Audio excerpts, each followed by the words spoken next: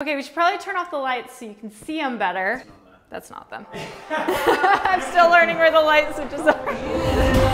To us, home is all about family, and our heritage is a big part of who we are. Our goal is to not only engrave our family history into our children's hearts, but into the walls of our new home during our biggest adventure yet. Join us as we travel back to our roots to seek inspiration, discover cultures that are in our blood, and source products to make our new house a home. Hey everyone, welcome to episode 31 of Making a House a Home. Today we are going to be walking through our master bedroom and our master bathroom. But before we dive into the episode, be sure to subscribe to our channel, follow along on Instagram, and give this video a thumbs up. All right, come inside our bedroom.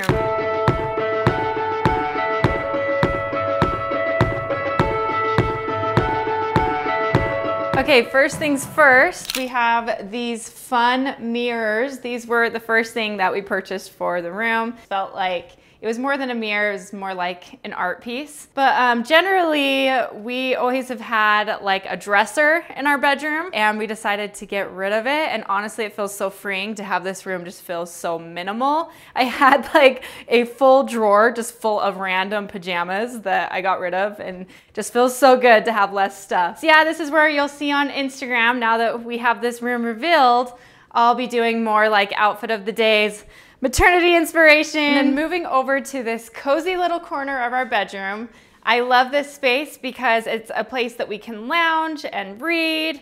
And I don't know, it just is a separate part from the bed itself. And I think this is gonna come in handy when baby number 3 arrives, because it's like a place where I can have a bassinet and just kind of like be breastfeeding in the middle of the night. We have the books, the rest of the books that we got from that antique market when we were in London. And then this is one of the cameras that I have collected over the years. As you know, I'm a big vintage camera collector, and so this is just one of them. You'll see them kind of throughout our house. We brought in one of our fiddle leaf figs, and this one is becoming unruly in here. Honestly, I think we're gonna have another Jumanji tree in here very soon. And then we have this ladder over here that we've put some blankets on to just kind of get cozy on this little chase lounge. It was so important for us when we were building this home to have a lot of natural light in our bedroom. In our previous home, we only had like 2 little windows in our bedroom, and it just always felt like really dark. I don't know, it was kind of hard to get out of bed in the morning.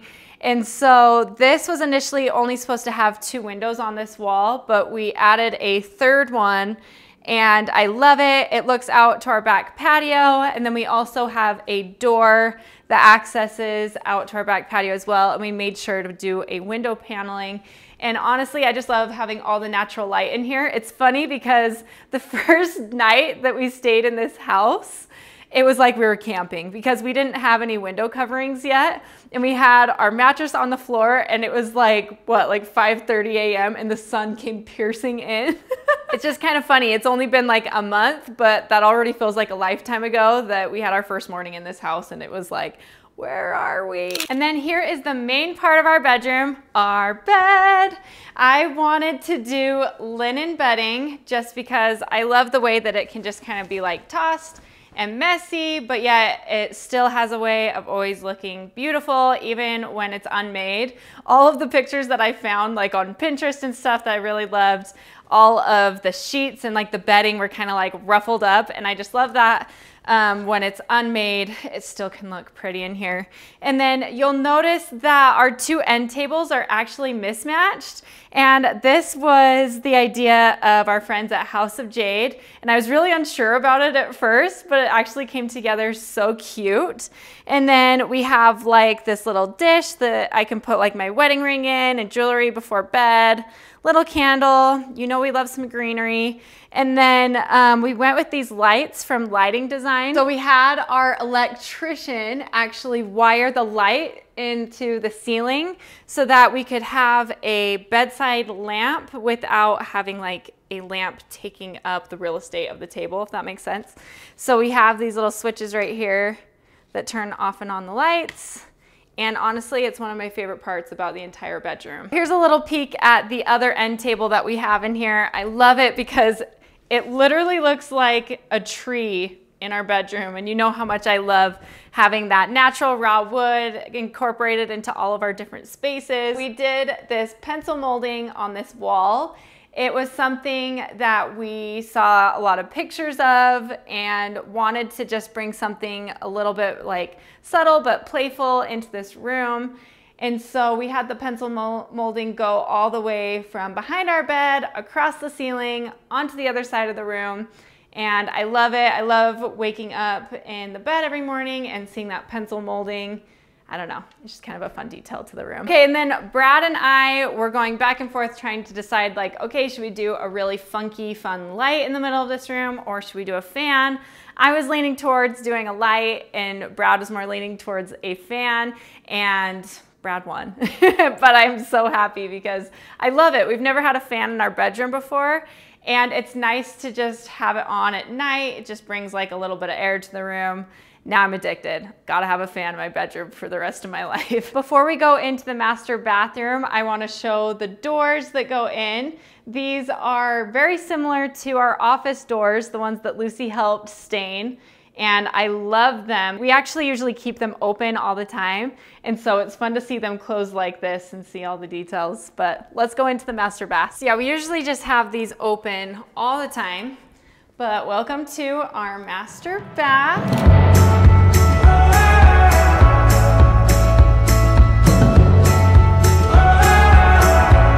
Surprisingly, this room was the hardest room out of the entire house to design. We initially had like blue tile staggering this entire wall right here, white cabinetry, like literally everything was so different. We changed it a million times, but I'm so happy how it turned out because I feel like it complements our bedroom and all the other spaces of our home. It just like matches the same vibe. So the first thing we decided on was doing wood cabinetry. This is the same color as the wood shelving that we have in our kitchen. And we wanted to do mixed metals in here, kind of like what we have going on in all the other rooms of our house. And then we wanted to pull in that concrete kind of vibe. And so we chose this big tile, which I'll show you how it complements with the tile that we have behind our bath. It's a little bit more busy in there, and so we felt like we needed to do something that was just like a little bit bigger, a little bit more simple. We decided to do these faucets coming out of the wall, and I love how they turned out. This is something that we got inspiration from staying in Norway. There was this really cute faucet coming out of the wall in one of the laundry rooms where we were staying. And so we wanted to replicate that in our bathroom. And then we added vessels and a quartz countertop. The tricky thing about doing the quartz was deciding where to have it stop, because having the faucet come out of the sink, it just felt weird. I don't know, having it only go so high, or if it went too high, then it was gonna interfere with our mirror.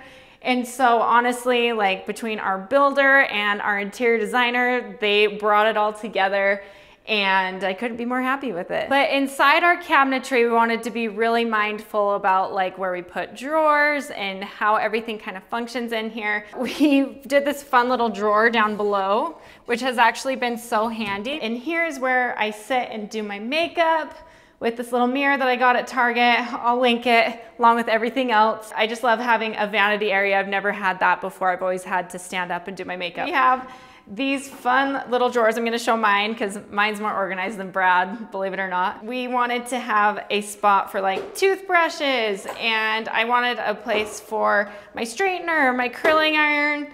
And so there's actually an outlet in the back of the cabinet here, so I can just turn it on and off and then like quickly do my hair. Okay, we should probably turn off the lights so you can see them better, because I love the combo of these lights in here. That's not them. I'm still learning where the light switches are.